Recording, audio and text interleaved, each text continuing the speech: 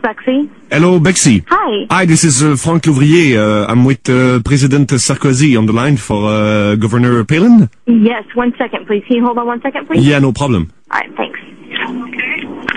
Hi, I'm going to hand the phone over to her. Okay, thank you very much. I'm going to put the president on the line. Okay, he's coming through the line. Okay. This is Sarah. Governor Palin. Hello. Just hold on for President Sarkozy. 1 moment. Oh, it's not him yet, Bexy. I always do that. Yes, hello, Governor Palin. I'll just have people hand it Yes. right when it's down. Yes, hello, Mrs. Governor. Hello, this is Sarah. How are you? Fine, and you? This is Nicolas Sarkozy speaking. How are you? Oh, so good. It's so good to hear you. Thank you for calling us. Oh, it's a pleasure. Thank you, sir. We have such great respect for you, John McCain and I. We love you, and thank you for spending a few minutes to talk to me. I followed your campaigns closely with my special American advisor, Johnny Hallyday, you know? Yes, good. Excellent. Are you confident?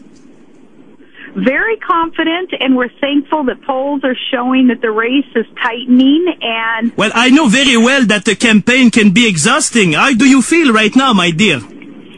I feel so good. I feel like we're in a marathon, and at the very end of the marathon, you get your second wind and you plow through the finish. You see, I got elected in France because I'm real, and you seem to be someone who's real as well. Yes, yeah. Nicholas, we so appreciate this opportunity. You know, I see you as a president one day, you too. Maybe in 8 years. Well, I hope for you. You know, we have a lot in common because personally, one of my favorite activities is to hunt too. Oh, very good. We should go hunting together. Exactly. We could go try hunting by helicopter like you did. I never did that. Like we say in French, on pourrait tuer des bébés phoques aussi. Well, I think we could have a lot of fun together as we're getting work done. We can kill 2 birds with 1 stone that way. I just love killing those animals. Take away a life. That is so fun. I'd really love to go as long as we don't bring Vice President Cheney.